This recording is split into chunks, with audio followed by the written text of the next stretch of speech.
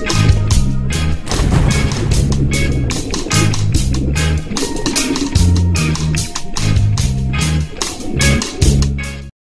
here we are at Yakeley Sandhurst, a water I've never ever seen before, and it's a real sort of good event. This event, it's a Carving for Kodak event. I mean, I always like these sort of charity events because it gets a few people together and who don't normally see each other, as well as it being very social. It's it's a good fishing event also.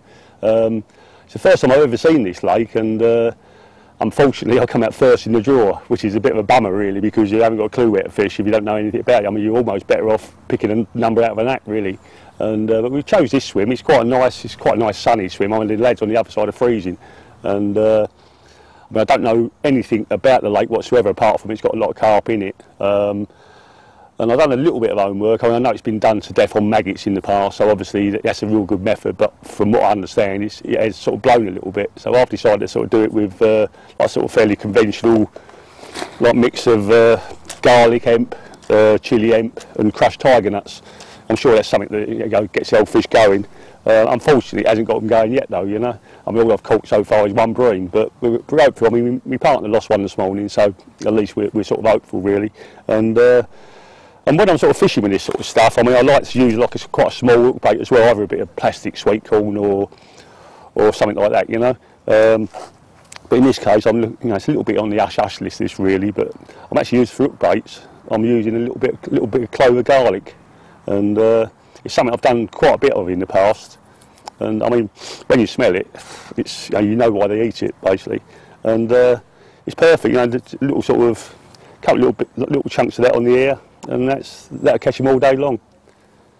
And I mean, what I've done, how I've approached it, I mean, I didn't want to sort of bait heavy, so really I've put a few spodfills out. I mean, bear in mind this lake's been fished all week, and loads of baits have gone in.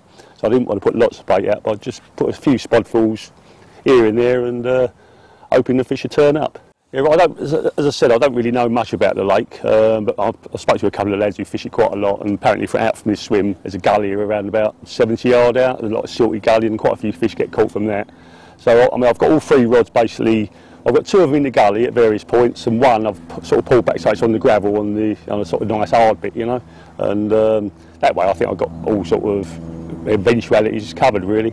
And I mean, regarding what I said about I've been spodding bait out, I mean, I've been using one of these things. I mean, don't get me wrong, I don't in any way get paid by this company, but these things really are the best thing ever. I mean, it takes all the problem of like losing bait on the way out, and basically what it does.